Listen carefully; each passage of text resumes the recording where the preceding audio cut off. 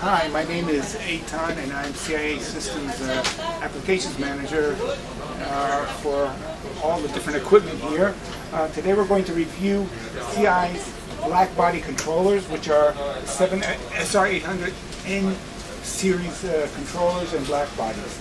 Our blackbodies, there are many different configurations of blackbodies. Some are standalone, some are configured into our collimator-based systems or test benches, and some are standalone where they have a blackbody and an external target wheel, what we call a rad. Today we're going to review the blackbody with a rad controller built into it. The controller controls many different types of wheels or stages too. Included in our package when we deliver a blackbody is a quick reference guide. It's a 2-page summary of the operation of the controller. The first thing that we have to do, of course, is connect the cables, and they're well defined and identified. And then once we connect the power to the outlet, we turn on the power to the blackbody, and you can see that it goes through its power-up sequence. The head is turning on, the fan is on, and if we have a target wheel connected, you'll see it turning, doing its power-up sequence. Basically, there's a built-in test or bit that we have that's continuously running, checking that everything is operational. And if there is an error, it'll appear on the display.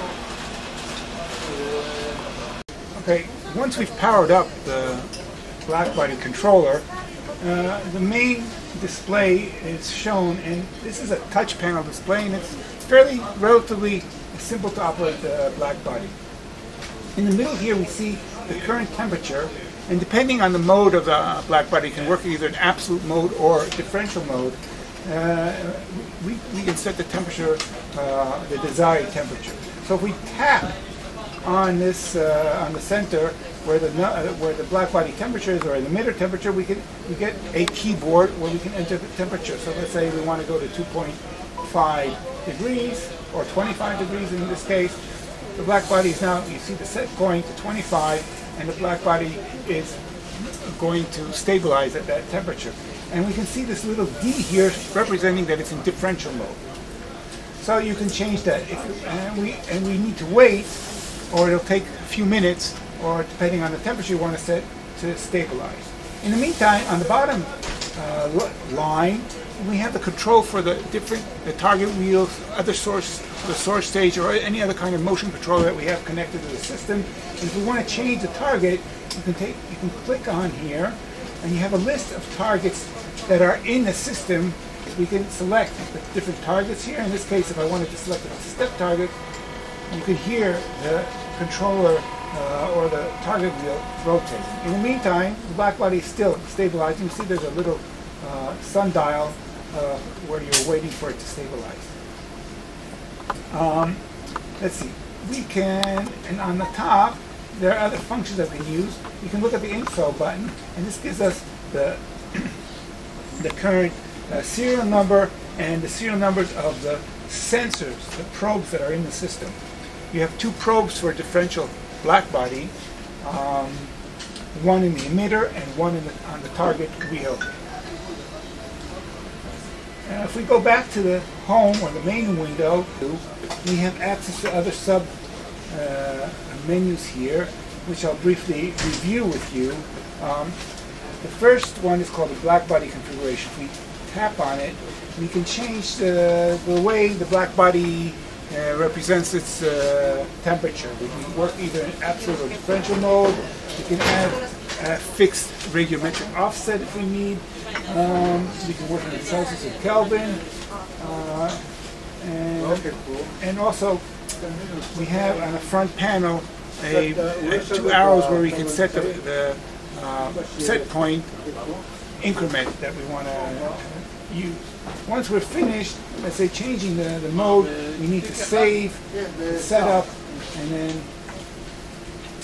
go back to the main window. So this is the blackbody configuration. If we want to go to advanced configuration, we tap on advanced configuration. Here we can change the resolution, the display resolution, and the stabilization window. If we go back Oh, this is an important window. It's called the communication settings. If you want to connect this to our computer, you can either work RH232 or LAN. So you can work DHCP when it's set to automatically select an IP address, or set a static IP with the IP address and the mask. Again, if you want, you need to save. There are other options such as GPIB, but this is beyond the scope of this little review. Okay, I didn't save anything or change anything. Go back to the main window.